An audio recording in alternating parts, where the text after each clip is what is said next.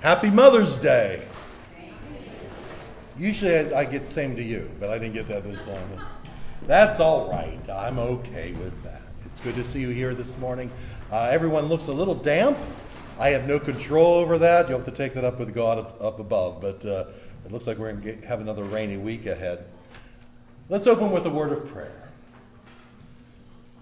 Dear Heavenly Father, please have your hand of blessing upon all the women in our church, the women that are so special to us, those that work so hard to help others in need, those who are mothers, those who are mothers to someone in their lives. Lord, be with them. May you have just bless them on this day set aside for them.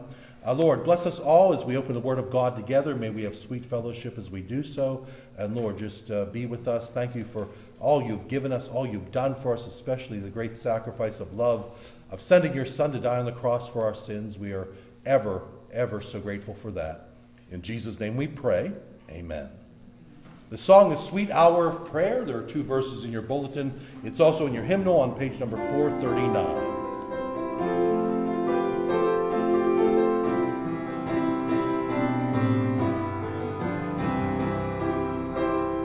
Sweet hour of prayer, sweet hour of prayer, that calls me from a world of care and bids me at my Father's throne make all my wants and wishes known.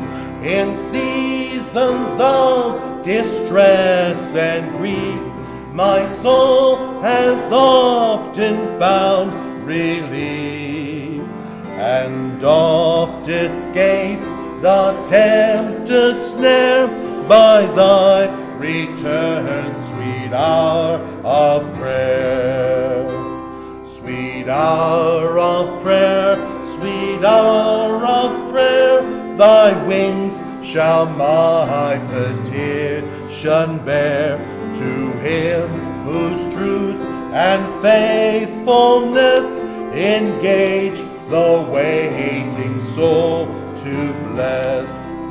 And since he bids me seek his face, believe his word and trust his grace, I'll cast on him my every care and wait for thee, sweet hour of prayer. And amen to that. At this point, we're going to have Miss Linda Campbell come forward and lead us in our unison reading. It comes to us from the book of Acts, chapter 2, just 3 verses, 9 through 11. And please stand if you're able and comfortable standing as Linda leads us in this reading.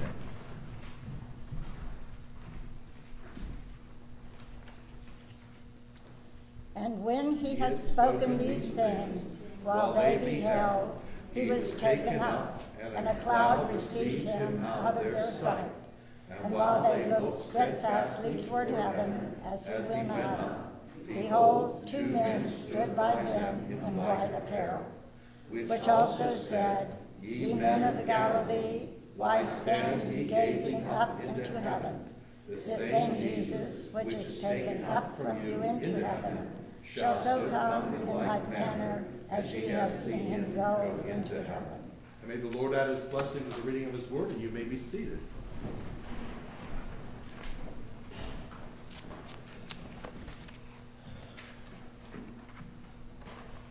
This coming Thursday, May the 13th, in religious circles is known as the Day of Ascension. For those of you who are new to all this church stuff, what is that? What is the Day of Ascension? Well, the Day of Ascension is the 40th day after Easter Sunday. And the book of Acts tells us that after his resurrection, Jesus walks on the earth for 40 days. He didn't just disappear after he arose. He actually was very busy for that month and 10 days. And during this 40-day time, our resurrected Lord is seen by over 500 people, according to the Bible.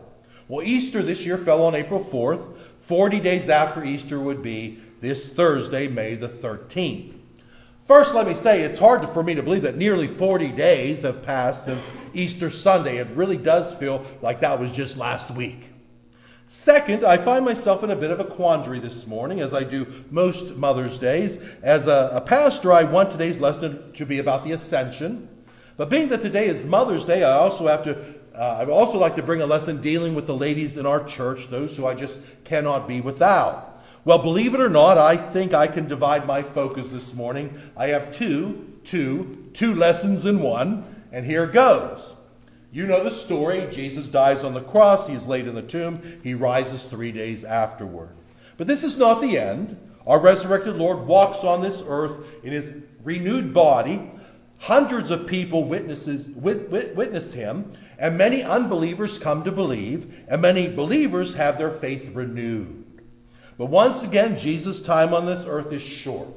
He will not remain here forever. He is back due in heaven to take his rightful place beside God the Father. Now, how will he make his exit this time? On a boat? No. On the back of a donkey? No. Buried in a tomb? No. This time instead he will ascend into heaven. That must have been quite a sight. 40 days after his resurrection, Jesus gives his final instructions to his 11 remaining disciples. Remember, Judas has hung himself at this point. The disciples, he tells them, are not to leave Jerusalem. Instead, they are to wait until God the Father sends them the Holy Spirit. Jesus leaves them with this sign. Jesus promises the men that they will be baptized in the Holy Spirit, whatever that means. The men hadn't heard of any such thing up until this point. I mean, the Spirit of God has always been a factor in their ministering. But what does it mean to be baptized in him, in the Holy Spirit? And the disciples will just have to wait and see what this means. And we'll all have to wait and see for 2 Sundays when we talk about this on the day of Pentecost. But anyway, as usual, the disciples entirely miss the point of what Jesus is saying.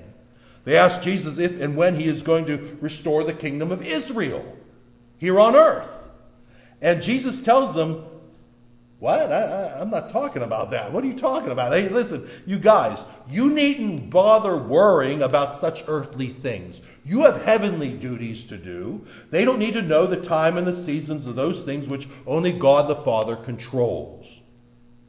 Jesus tells them that their only concern is to do what he is instructing them to do at this point. They are to stay in Jerusalem and wait. Wait for the power of the Holy Spirit, and then afterward they are to be witnesses for him. And Jesus promises that they will understand what he's talking about in due time. And after giving these final instructions, Jesus begins to rise off the ground, and he is leaving his men for the second and final time. And he is taken up into a cloud as the disciples watch, and they're all staring up at the sky, and they don't know what to do next. They just keep staring and staring up into the sky. They can no longer see him. They keep standing there with their chins pointed upward, staring at nothing, trying to make out, what just, did you see that? What just occurred? What just happened? What do we do next? What else? And they're standing there waiting for something else to happen. And while the disciples are looking upward, all 11 of them, and by the way, that's a great prank. If you ever just walk into a store, walk into someplace, and just look upward, you'll get everybody in the store looking up. Anyway, while the disciples are just standing there looking upward, 2 men dressed in white appear, standing beside them. And these 2 angelic-looking men ask the disciples, why are they just standing there looking up at nothing, looking up at the sky? And the disciples, of course, they drop their chins down to eye level, and they quickly snap their heads back. And the 2 men explain that Jesus has been taken up into heaven. Well, if nothing else, we just learned something. Heaven is that way. Okay? That's where heaven is. So the 2 men explain that Jesus was taken up into heaven. The 2 men in white then leave the men with a sign. They promise that one day Jesus will return in the same manner. You guessed that the 2 men in white are angels or messengers from God. And the angels then disappear, and the disciples go on their way. They're very obedient. They go to Jerusalem and they wait. They wait. 1 day passes, 2 days pass, 5 days, a week. 10 days later, nothing has happened. No Holy Spirit. No further word from Jesus. Nowhere else to turn. The 11 disciples decide to hold a prayer meeting in an upper room. Now, this could very well be the same upper room where the disciples had their Last Supper. We don't know that, but the logic would dictate that. The 11 men are joined by 109 other believers. The Bible says there were 120 believers in all. This must have been a rather large upper room to hold 120 people. But what a picture of unity. 120 followers, believers, Christians, all huddled together, all praying that the Lord's will be done, all praying for the Lord to show them what to do next. Now, what happens next as they're praying there? Well, you'll have to come back 2 weeks to when we celebrate the day of Pentecost. But being this is Mother's Day, we're going to switch our focus in this upper room to one particular person. Sitting and waiting and praying with the others is one particular woman.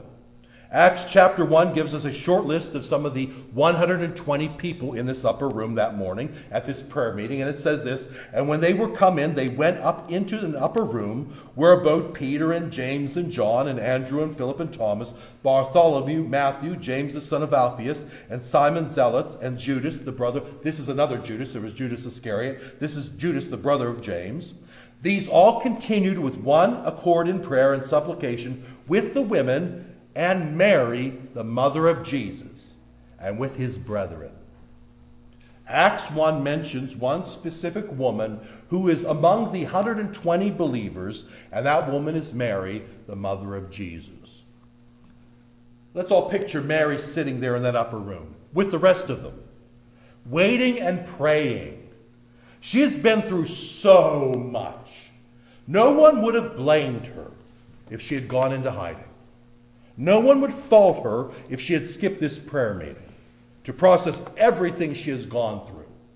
No one could blame Mary if she had been done with this whole business.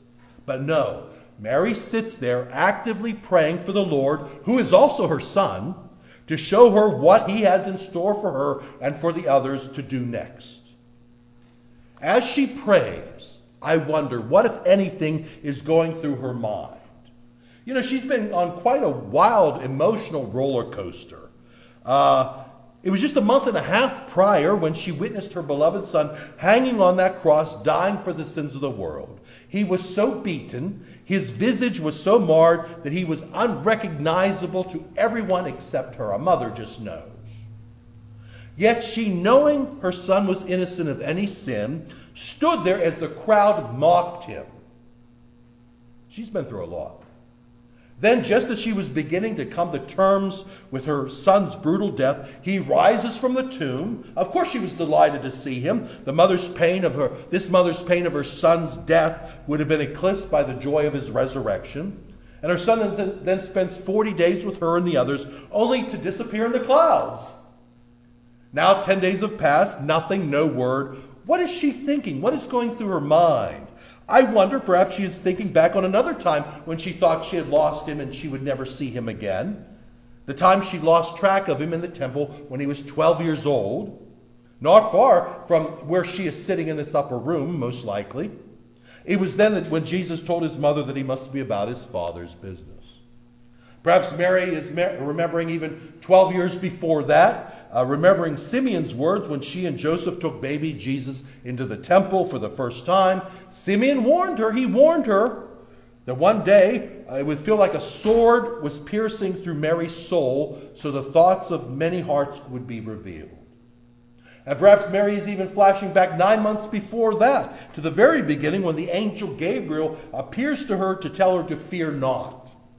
Gabriel does so in an effort to comfort her as he delivers this good news of her surprise pregnancy. Mary didn't realize it then, as she's sitting in that upper room, but 33 years prior, the advice of Gabriel to fear not would need to last her an entire lifetime. Mary, no doubt, lived in fear where her son was concerned for his entire life. She feared for him because she knew he was different. She feared for him every time the powers that be would oppose him. She feared every time his aggressors picked up stones to stone him. I'm sure that Mary had to choke down her fear time and time and time again. I have said this often, but I think it bears repeating, but we don't give Mary her proper due. We just don't. She was quite a woman and quite a mother. But at a point where she could have been done, at a point where she has already done more for the cause of Christ than any other woman or any other man for that matter would ever do, at a point where she has given all of herself and sacrificed everything in her life for Christianity, she sits with the others, thinking herself no better than the others, and she prays, Lord, show us what to do next. Mary could have been done. She could have been out, yet she prays for more. Now, if this isn't the penultimate picture of a good mother, I don't know what would be. You know, good mothers are indestructible. No matter what we kids throw at them, they rarely walk away. No matter what emotional roller coaster they have been on, good mothers will willingly get back on that same roller coaster in lieu of abandoning their children. Good mothers want to be there to the end. You know, Mary has taken a few punches in her life, yet she gets up for the next round, ready to do what she can for the cause of Christ, the cause of her Son. And with that, we'll close the story. We'll pick this up in 2 weeks, and with that, have a happy Mother's Day. Let's move on.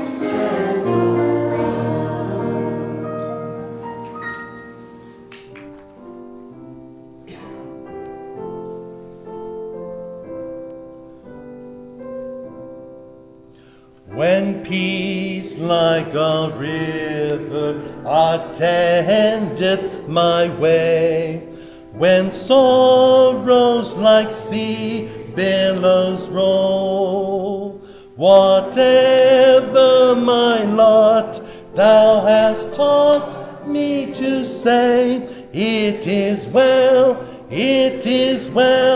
with my soul. It is well with my soul. It is well with my soul.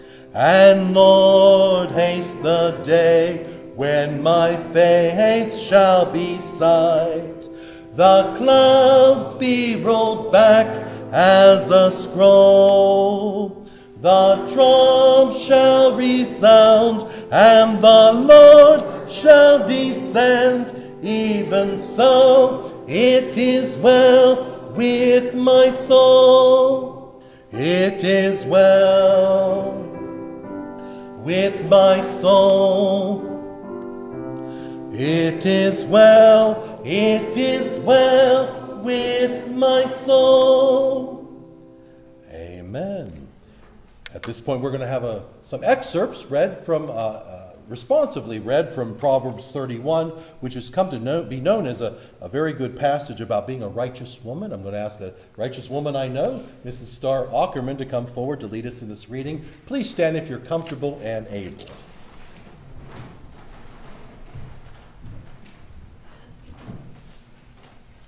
Who can find a virtuous woman? For her price is far above rubies. She stretcheth out her hand to the poor. Yea, she reacheth forth her hands to the needy. Strength and honor are her clothing.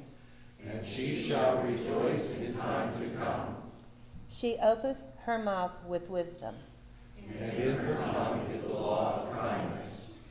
Give her of the fruit of her hands. And let her own works praise her in the gates. Amen. And you may be seated. Thank you, Mrs. Ackerman. You know, there are many, many stories and passages in the Bible that tell and deal with motherhood. And I'm going to tell you one of my favorite motherhood stories this morning from the Bible. In fact, it's such a favorite of mine, I'm afraid I tell it too often. So I checked my notes, and the last time I talked about this was 6 years ago. So if you haven't been here, if you weren't here 6 years ago, this will be new stuff to you maybe. And if you were here 6 years ago, well, it doesn't hurt for you to hear it again. Here it goes. Today's sermon is about two mothers. Now, these two mothers aren't righteous or even well known in the Bible. In fact, the Bible doesn't even tell us their names. These two mothers have a lot in common. They live in the same house. They are of the same dubious profession. They are involved in the same sin, and they both have a child the same age. But these two women have one very important attribute which separates them, but we'll get to that later on in our lecture. These two women aren't the star of our story today. The major character of our story is King Solomon. Solomon is the son of King David from his wife Bathsheba. Now, Solomon is a very wise man. He's a wise king. He has his faults. Mainly, he has his father's roaming eye for the ladies, and then some. But as we often see, great men have great faults. Solomon is known as the wisest man who has ever lived. And as an example of his great wisdom, God made sure that this story was in the Bible as evidence to his godly wisdom, to show us how truly wise Solomon was. Now, why was Solomon so wise? Well, late one night, the Lord appears to Solomon in a dream and promises that he will give Solomon any one thing he desires. Now, Solomon could have asked for a long life or great wealth or dominance over his enemies. But instead, Solomon asks for godly wisdom so that he can be a good king for God's people. Well, the Lord, recognizing Solomon's sincerity, not only gives him the great wisdom he requests, this Lord also gives him a long life, great riches, and superiority over his enemies, the things which he could have asked for, but he did not. Anyway, let's get back to our story. During King Solomon's reign were two women. Two women from his kingdom come to see him. They have a dispute. The Bible describes these women as prostitutes. Now, I'm not slamming them. That's what the Bible describes them as. Anyway, it is doubtful that King Solomon made it a habit of hearing the disputes of such common, well, we used to call them street hostesses. I don't know what you call them.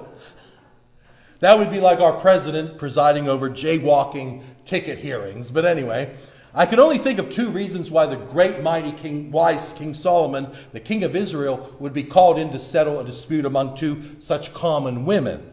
Number one, perhaps these women are influential and not as common as we first think. We're not really told, but maybe they're the personal staff of some dignitary or even Solomon himself. I mean, after all, don't forget, I said Solomon is a great man with great faults, and this was one of his faults. Anyway, if these working girls serve the upper crust of the kingdom, perhaps they have enough clout to be granted an audience with the king. But the second reason, and most likely this is the true reason, but I don't know that, these two ladies appear in front of King Solomon because the lower courts simply don't have any wisdom to settle this dispute.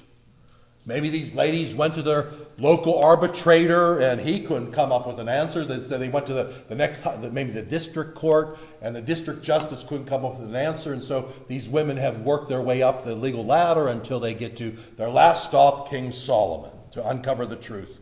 Whichever, these two ladies have a puzzling disagreement. Only the wisest man in the kingdom can solve their problem. Only King Solomon can solve their problem.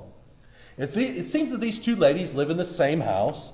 These two ladies are pregnant at the same time. These ladies deliver each other's babies, and the babies are born mere days apart. Other than the ladies themselves, there is no one else witnessing these births. There are no midwives, no family, no husbands to speak of. Being that these ladies are left alone to fend for themselves during this very vital time of delivery, we can assume that these ladies have been put away privately. It was Jewish custom to hide away women who had gotten themselves in trouble through not so honorable means. I mean, remember, we even see this in the New Testament when Joseph finds out that his virgin wife-to-be, his supposedly virginal wife-to-be, is found with child. He decides to put her away privately, but thankfully Joseph later decides to raise the baby as his own, but that's another sermon. Let's get back to this one. This is just conjecture. We don't really know, but being that these ladies live in the same house, perhaps they're being kept by the same man. It might be that these babies are fathered by the same fellow, and if so, then these babies would be half-brothers, and maybe they look alike. Maybe they're hard to tell apart. Anyway, the babies each sleep with their mothers in their mothers' beds, and during the night, and this is horrible and awful, and oh my goodness, I can't imagine, one mother rolls over and accidentally suffocates her baby. That's terrible. And even though this first woman will prove to be the villain in our story this morning, I can't help but feel terrible for her. What a horrible, traumatic thing to happen. Just awful. Anyway, waking up and realizing what has happened. And she's probably out of her mind with grief. She does something despicable. She walks over to the other woman's bed, and while the second woman is sleeping, the first woman carefully removes the living baby and trades that baby for her dead baby, and then she walks away. In other words, she does the old switcheroo, as we call it. Morning comes. The second mother awakens, recognizing that this baby in her arms, the dead baby, is not her baby. A mother just knows. Immediately, she's up to speed. Immediately, she knows what the other woman did, that she knows what has taken place. Now, each woman is claiming that the living son is hers. In a day before DNA testing, each mother insists that the dead son belongs to the other woman. And who is to say which woman is lying? King Solomon is to say. Let me stop there. Let me say this. I am fascinated. I have weird, odd fascinations with the Bible. And I'm fascinated by pairs in the Bible. I'm not talking about like twins, like Esau and Jacob born to the same parents. I'm not talking about that. I'm talking about pairs in the Bible who are pairs of people who are almost identical. They are identical except for one characteristic or one misfortune which separates them. The thieves on the cross are a great example. Here are two men more or less identical. Both thieves are being punished at the same time, most likely for the same crime, but one is slightly different than the other because one sees Jesus Christ as a con man and a criminal, and the other sees him as an innocent man and the Son of God. Then there's Abel and Cain, the sons of Adam and Eve. Both have the same parents, both live in the same uninhabited world, and both have first-hand knowledge of God Almighty. Yet one is obedient to the Lord, and while the other is jealous and wrathful towards his brother, so much so that he kills him. I think of the two Pharaohs in the Bible, the one at the end of the book of Genesis and the one at the beginning of the book of Exodus. You know, both men come from the same families. Both men are wealthy and very powerful, and both men have absolute rule in Egypt. But the Genesis Pharaoh has a respect and a fear of the God of Joseph. The Pharaoh in Exodus has zero regard for Jehovah, and he enslaves God's people. You know, the Bible even says in the end times, there'll be two men walking, one will be taken and one will be left behind. Two women will be milling grain together, one will be taken and one will be left behind. And now in 1 Kings 3, we see two very, very similar women, but with one difference. One is telling the truth and one is lying. King Solomon is facing a very difficult choice. These ladies have brought confusion to his kingdom. And 1 Corinthians tells us that God is not the author of confusion. It has been my experience that when you have confusion, then the devil's usually behind it. God is not the author of confusion. God makes everything clear. These ladies bring confusion to the king, and it's Solomon's job to rid this confusion and bring clarity to the situation. Now, Solomon, having the wisdom God has given him, knows that one of these ladies has to be lying. There can't be an alternate truth. One lady is lying and one lady is telling the truth. He also knows that this lady has perpetuated this lie, who knows for how long, until, at least a few days, maybe a few months, until they got an audience with him. So he knows the longer you lie about something, the harder your heart becomes. He has to play on this. If he can expose the woman with the hard heart, he will expose the liar and expose the fraudulent mother. Solomon devises a plan. 1 Kings 3:24-25 says, "And the king said, 'Bring me a sword.' And they brought him a sword before the king. And the king said, 'Divide the living child into two, and give half to one and half to the other mother.'" Now, that would have worked if it was like $1 million or a piece of land. But if you divide a baby, there's no baby. You understand that? And Solomon's court must have thought he had gone wacko. And I know that's not a very popular word today, but I'm going to use it, wacko. In trying to please both these women, neither will be pleased. But to the surprise of the court, one woman is pleased. She likes this. And the other woman is just very much displeased. She does not like this. 1 Kings 3:26 tells us, "Then spake the woman whose the living child was unto the king, for her bowels yearned upon her son. And she said, 'O my lord, give her the living child, and in no wise slay it.' And the other said, 'Let it be neither mine nor thine, but divide it. Cut it up.'" Now, here's the thing. Even if she's the true mother, she doesn't deserve to be the true mother. That baby is still very safely the better choice would be to give it to the other woman, even if that is her, but it isn't. Okay. What had just happened? She exposed her hard heart. The reaction of the second woman is astounding. Only a person with a truly hard heart would rejoice over the murder of an innocent baby. But that's another sermon. Only a vindictive woman would be pleased to have a child ripped apart. But that's another sermon. But the reaction of the second woman is so sweet. Only a mother with a tender heart would rather be separated from her baby than to have her baby separated. Only a gentle woman would rather suffer the pain of losing her son than to bring pain to her son. Only a good mother would be selfless enough to give her son away so that he may live. Only a good mother would do such things. This story gives evidence that a bad woman can still be a good mother. But a bad mother cannot be a good woman. I'll let you chew on that for a while. After Solomon has the first woman expose her hard heart, King Solomon's judgment is easy. Any woman who will allow a baby to be divided in half is not the true mother. And any woman who would rather suffer a great injustice, this woman's done nothing wrong. She would rather suffer a great injustice by giving up her child than to see harm come to that baby. She must be the true mother. As I mentioned before, God includes this story in his Old Testament as a testimony to King Solomon's wisdom. And because of this, we're told that all of Israel heard of the judgment which the king had judged, and they feared the king, for they saw the wisdom of God was in him to do judgment. This story, in other words, had legs and it spread. Everyone knew this tale. That's the end of the story, by the way. And with this story in mind, let's ask ourselves a few questions. Number one, which are we? Are we the first woman who acts selfishly, or are we more like the second woman who acts selflessly? Are we individuals who have open hearts to the truth, or are our hearts so hardened that we're closed off to the wisdom of God? Is there confusion in our lives? If so, then the devil must be afoot. And most importantly, has there been a time when we've accepted the Lord as our Savior, because he can make all this sort of foolishness and the selfishness and all this hard-heartedness and all this confusion just disappear? Let's pray. Dear Heavenly Father, we do thank you for this wonderful story of King Solomon, his wisdom. Of course, it wasn't his wisdom, it was your wisdom in him. May we all be having one understanding and wisdom within us, Lord.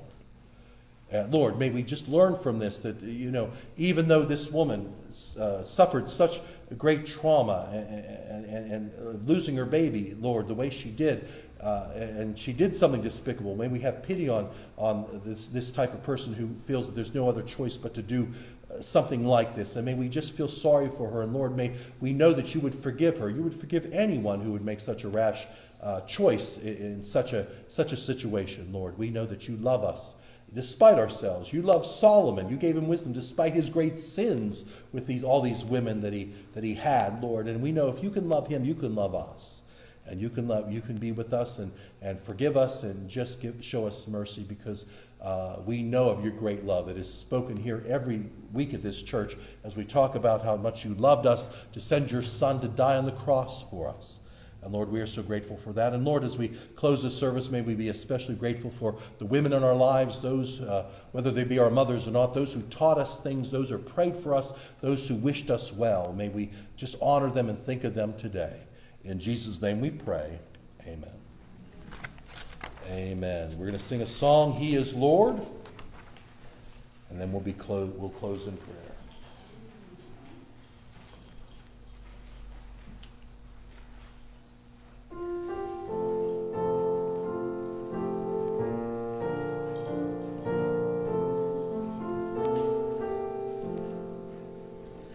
He is Lord, He is Lord. He is risen from the dead, and He is Lord. Every knee shall bow, every tongue confess that Jesus Christ is Lord. Amen. Oh, we're singing again. He is Lord, He is Lord. He is risen from the dead, and He is Lord. Every knee shall bow, every tongue confess that Jesus Christ is Lord. Okay, 2 times. Thank you very much. I appreciate you being here today. Happy Mother's Day. Brother Mike, please close our service with prayer.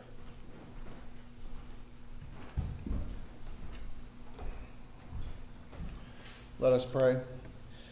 Heavenly Father, we give you thanks for the opportunity to come to your house and hear your message that you had prepared for us. We give you thanks for the opportunity to sing praises unto you. Lord, we ask a special blessing upon all of our mothers and all the women in our lives that have been there for us. We ask that you keep us safe this coming week until we come together again. In Lord's name we pray. Amen. Amen. Thank you, Brother Mike. Thank you for coming. You're dismissed. Don't forget to get yourself a posy before